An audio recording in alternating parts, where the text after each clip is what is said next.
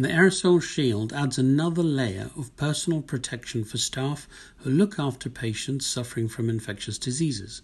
It works as a miniature disposable containment tent and can be quickly unwrapped and placed over a patient's head, neck, shoulders and chest area, creating a physical barrier over patients who have suffered a cardiac arrest and may be proven or suspected to be infectious.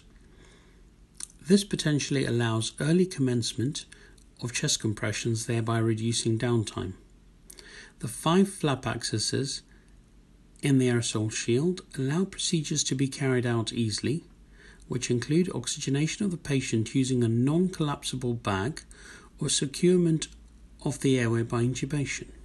The AerosolShield can be used during other aerosol generating procedures performed by emergency and ambulance teams, anaesthetists and theatre recovery staff.